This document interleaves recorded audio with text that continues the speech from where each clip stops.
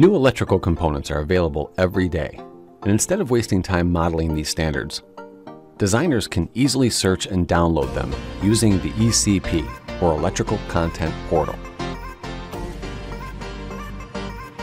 For SOLIDWORKS Electrical Schematic, this library has traditionally been accessible through a web browser. Now you can still go over this route if it works for you, but new is the ability to run the ECP in the SOLIDWORKS Electrical Taskpane. Once selected, a tab will pop out on the right-hand side of your interface. This interface has a clear indication of which sections have been updated and have new items. Here we're going to search for a specific manufacturer. You'll get a list of what's available to download, and each item has different things available. PLCs have 2D footprints, symbols, and manufacturer parts.